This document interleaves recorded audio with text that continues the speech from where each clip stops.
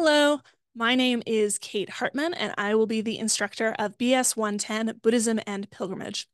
Some of you may remember me from BS 101, Introduction to Buddhism, and I'm really excited to be back here with yogic studies, teaching another course, especially one that's so close to my heart and my research interests. So in this video, I want to give you just a brief sense of who I am, what I study, why I'm excited to teach about pilgrimage, and what we'll be learning in this class. So to start, I am the assistant professor of Buddhist studies at the University of Wyoming. I teach courses in the history and philosophy of Buddhism and other Asian religions. I got started studying Buddhism as an undergrad at the University of Virginia. I took one class largely by chance and just took another and took another. And, next thing you know, I'm here talking with you. I started studying Asian languages while an undergraduate, starting with Hindi and then moving to Tibetan and Sanskrit, which continue to be my main research languages. And I also started traveling to India, and I've spent about 3 years living in various places in Asia, including Buddhist monasteries in Zanskar, Tibetan Library of Works and Archives in Dharamsala, Rangjung Yeshe Institute in Nepal, and Sichuan University in Chengdu. And so I did my undergrad at UVA, master's at U Chicago, and then PhD at Harvard University, where I graduated in spring of 2020. And that's actually where I met director of yogic studies, Seth Powell, who became a good friend. And I'm really excited to come here and participate once again in yogic studies. So my main research is on the intellectual history of holy mountains, intellectual history of pilgrimage to holy mountains in Tibet. So I study why Tibetans go on pilgrimage to holy mountains, how they understood these pilgrimages. I read the various genres in which they write about pilgrimage. That includes pilgrimage guides written for pilgrims, instructions about what you're supposed to do, what you're supposed to not do on pilgrimage, philosophical debates about various aspects of the pilgrimage tradition, and pilgrim diaries written by pilgrims about their experiences. I did my PhD dissertation on this subject, and I have a forthcoming book from Oxford University Press also on this subject. It's called Making the Invisible Real, Practices of Seeing in Tibetan Pilgrimage, and we're actually going to get to read some bits of the book before it is available to the general public. So that's a very exciting aspect of why you should take the course. And the central question of that book project is, how do you learn to see a mountain as a divine mandala? Especially when you look at it with your ordinary eyes, it looks just like a pile of rocks and snow, an ordinary physical mountain. The Tibetan pilgrimage tradition poses a challenge to pilgrims in which you look at this sort of ordinary looking mountain, but the tradition claims that if you were to see it in its true nature, if you were to purify your perception, you would see that it's actually a divine palace, a mandala, or a tantric Buddha preaching at the center. Most people don't typically see it in this way, and that's why this is a really difficult challenge.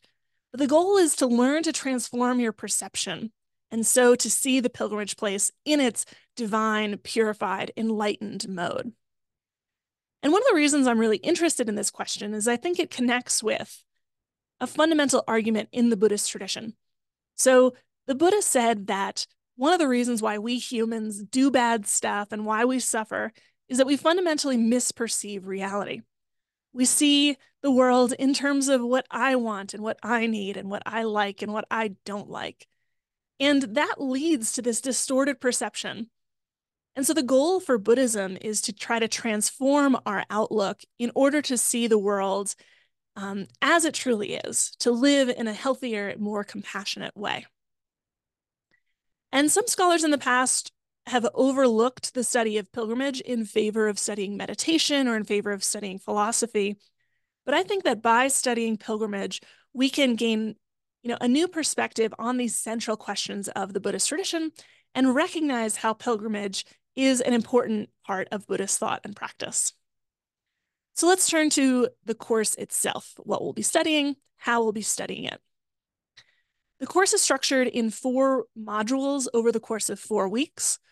Each module will have a video like this one, a handout, some optional readings, and then an optional quiz to test your comprehension. We'll also have a weekly question and answer session that is generated by your questions, both on our online course community and live in the session. We also know that not everyone can make these, so we'll record them for anyone who wants to view it at a later time. And then what we'll be studying in the class is the history of pilgrimage.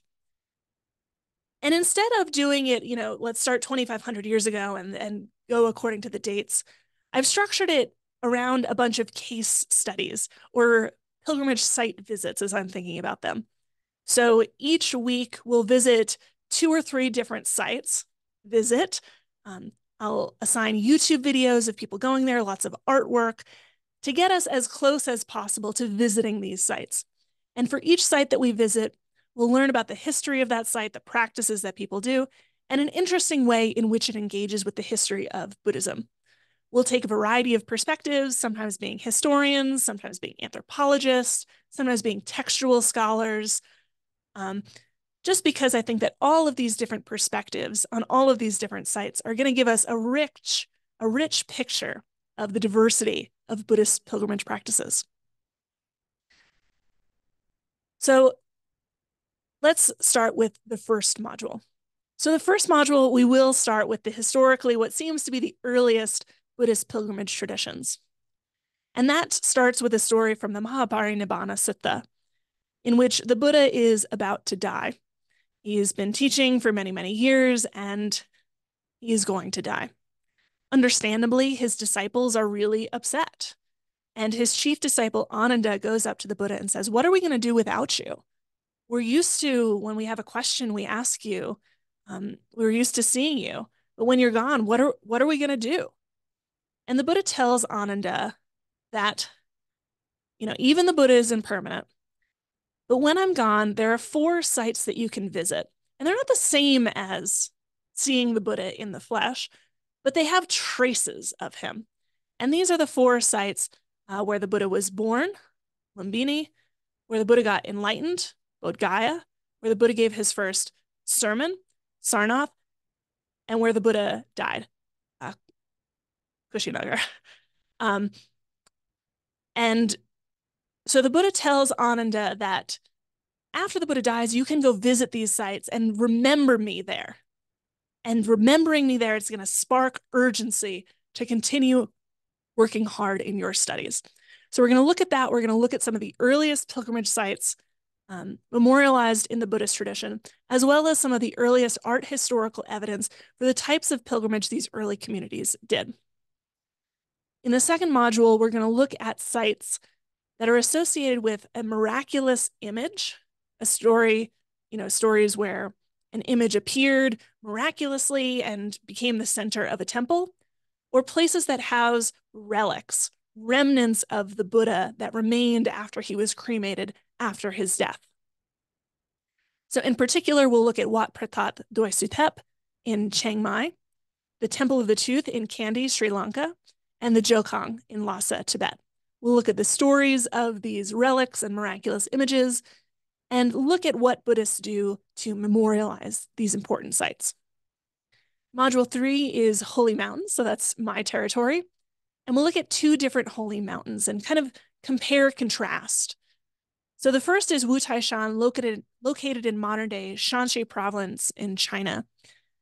And it's one of the 4 sacred mountains of China, and it's revered as home of Manjushri, the Bodhisattva of wisdom. It has some of the oldest surviving Buddhist temples, Chinese Buddhist temples, and lots of really gorgeous cave paintings. So we'll explore the legends of Wutai as well as some of those artistic representations. Then we'll look at Kailash in Western Tibet. And this is considered by many Buddhists to be the worldly instantiation of the cosmic Mount Meru, said to be the center of the universe in Buddhist cosmology. Tibetan Buddhists in particular regard Kailash as the divine abode of Chakra Samvara. And as such, there's been a long pilgrimage tradition there. And so we're going to look more closely at that tradition and look at a particular pilgrim's diary and what he does when he goes to Kailash. Lastly, in Module 4, we'll look at pilgrimage and tourism in modernity.